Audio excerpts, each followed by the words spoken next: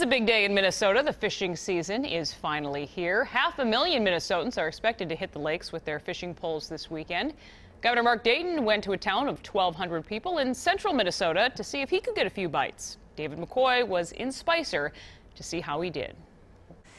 You know, for 71 years, the governor's fishing opener has been about so much more than just the fishing. It's about the publicity that this event brings with it, and what a point of pride it is for the town that lands the opener.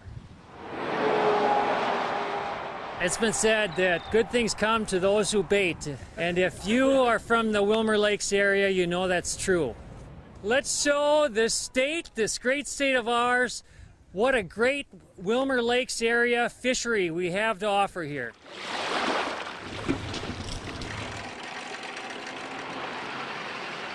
At Mel's Sports Shop in Spicer, it's a terrific weekend to be selling bait and tackle. Oh, it's been good.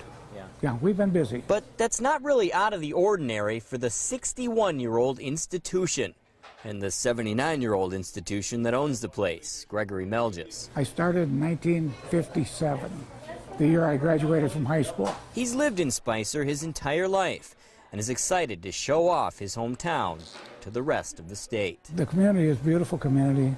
We have one of the purest water lakes in the world. The financial impact of the publicity that comes with this is great, but more importantly is it gets people to see what a great community we have. Marv Calvin's the mayor of Wilmer and wouldn't be doing his job if he wasn't leveraging this opportunity to boast about what the area has to offer. It's a great place to come and recreate. We've got a lot of things. This is where the lakes began. And now, where Governor Mark Dayton's run of fishing openers comes to an end. His last time out with local guide Kelly Morrell yielded no walleye, but did bring in 3 bass. Kelly overcame the Dayton hex, and I caught 3 bass. Made my whole day, made my last fishing opener very special. Besides some fish, Morrell is hoping visitors this weekend take back with them some new appreciation for this area. I want them to know that we offer a lifestyle, that's unmatched across the state.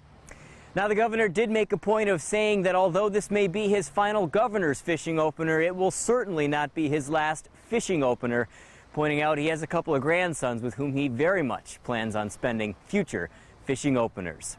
At Green Lake in Spicer, David McCoy, WCCO 4 News.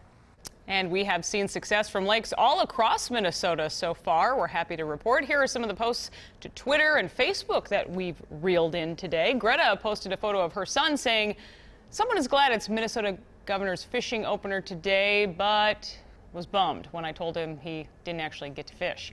And here's a photo of golden retriever named June, who was out on the lake with her fishing buddy.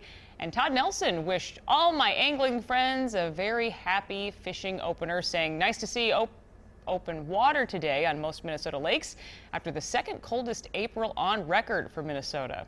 May all your lines be tight." You can share your photos with us by using the hashtag WCCO on Twitter, Instagram, and Facebook, and we'll put them on TV here.